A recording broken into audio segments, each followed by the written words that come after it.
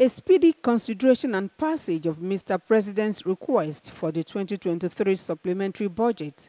The day after it hosted ministers, INEC leadership and service chiefs, the House Committee on Appropriations presents its report, and the report was promptly considered at the Committee of Supply. I rise to move that the House do consider the report of the Committee on Appropriations on Bill for an Act to authorize the issue from the consolidated revenue funds of the Federation to the total sum of 2,796,286,033 naira only.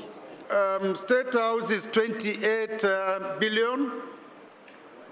Office of the National Security Advisor, 10 billion. 364,705,353 naira.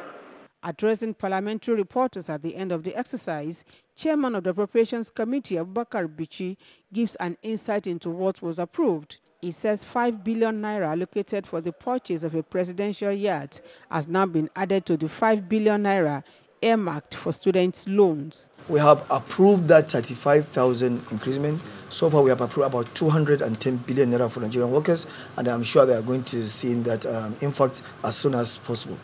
We have increased the student loan. If you can recall, student loan was 5 billion naira in the budget, but now we have increased it from 5 to 10 billion so that our students can be able to access that facility in order for them to go to school and to be affordable for them. The committee promises proper legislative oversight to ensure full implementation of the approved supplementary budget.